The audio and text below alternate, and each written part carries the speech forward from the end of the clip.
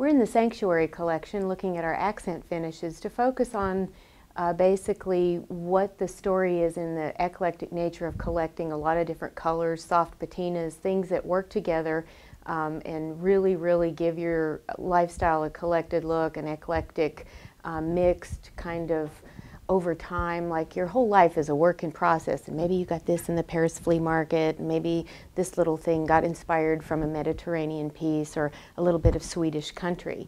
So what I'd like to do is just walk you through the finishes and give you kind of a snapshot of where we are. This is our dune finish. It's just a lovely rubbed off patina. It's as if it's been painted over several generations, and it's just a real warm, time-honored, soft finish. Super neutral. It's a great palette and a wonderful backdrop for many different flavors. And then next we move to the beach. It's very much a sun-dried cherry.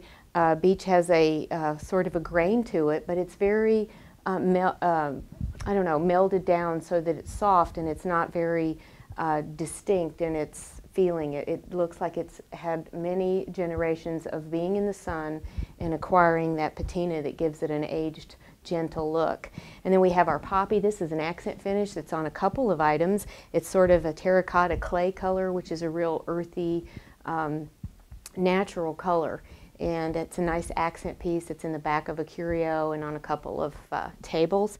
And then our real featured piece is the drift.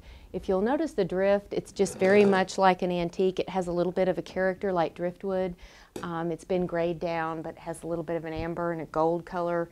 And it's just got a serious look of an antique, a very much time-honored patina in the drift finish. And then one of our other finishes is the ebony. And this is a very sort of profound hand-rubbed antique look in the black, and it's extremely popular, gives you a lot of drama. It can be done in a loft look, very eclectic, and create a lot of feeling with the black accent. High contrast gives you a little bit more punch, and so we've done really a great job of showing that black patina.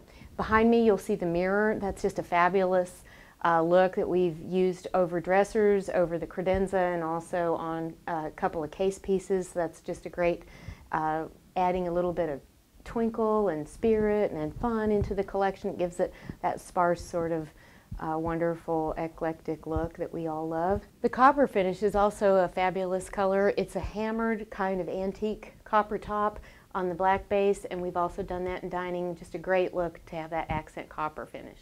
And all of these wrap together to just create a fabulously eclectic vision and something that you can create your own personal style with.